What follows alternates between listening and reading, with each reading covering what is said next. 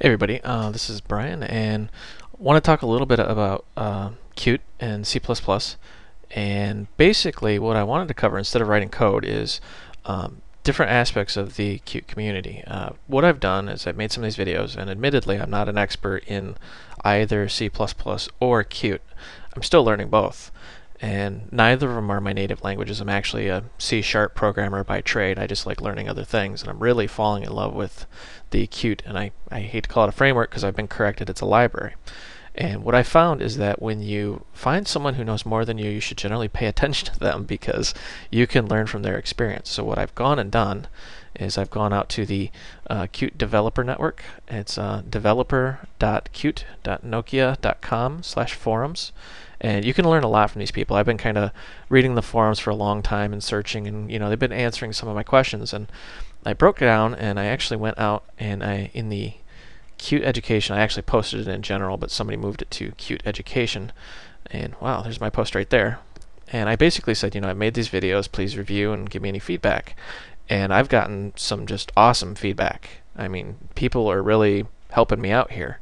So they've kind of gone through and said, okay, video 1, video 2 at this time, and I've got permission to take these notes and put them right in the video comments. So I'm going to make kind of a dynamic errata, if you will. So I'm going to go through and just copy and paste into the comments. I don't want to do animations because I think they really distract from the video, and I personally don't like them.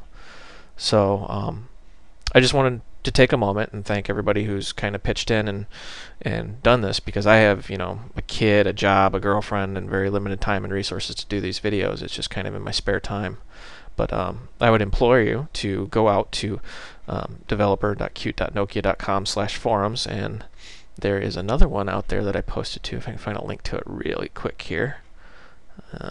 Yes, www.qtcenter.org. That's another very good forums. And actually, let me open that up so you can see what this looks like here.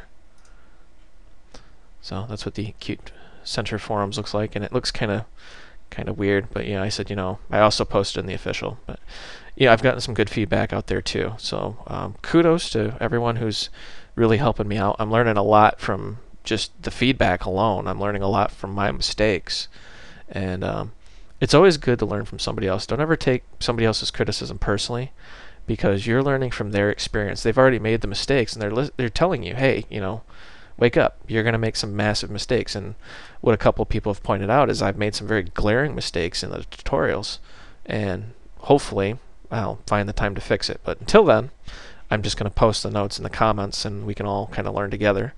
Another thing I thought I'd mention is Nokia actually has some official video tutorials, and it's qt.nokia.com/developer/learning/online/training, and they've got all these videos out here. I think Mirko Bram is one of the instructors. I think his name's Torbe. I'm sorry, I don't remember your name fully. It's been a while since I watched these, and they're a very good starting point. I learned a lot from watching these videos.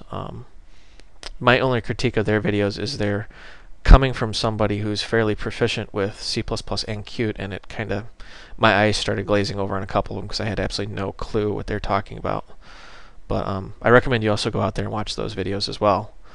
But I just wanted to thank everybody for your feedback, and I will go over as much feedback as I can. It's going to take me time, and I will post comments and links as much as I can, and keep making videos and hopefully not make any major mistakes. So thank you for watching, and thank you for your feedback. And those of you following the Qt tutorials, I beg you, go visit those two forums, and you can learn a lot from everybody in the community.